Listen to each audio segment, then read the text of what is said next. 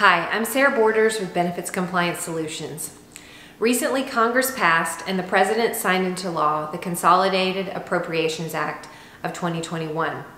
Now, this very large piece of legislation also includes the No Surprises Act, which relates to surprise medical imbalance billing. Now, this has been a very controversial topic for many years in our industry, and this will actually regulate a couple of different types of services for emergency services and also for out-of-network services provided at in-network facilities.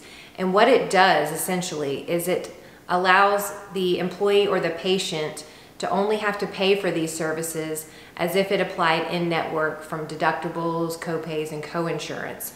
And it doesn't allow the provider to balance bill this patient for emergency services or for those types of services that are included when they go to an in-network facility. So what this process will look like for an employer who sponsors a self-insured plan is the plan will have to negotiate with the provider, with the hospital or the doctor, on the balance bill that would have been sent to the employee or the patient. There's a process set up in place for negotiation within 30 days, generally speaking, and then a binding arbitration process through an independent dispute resolution entity.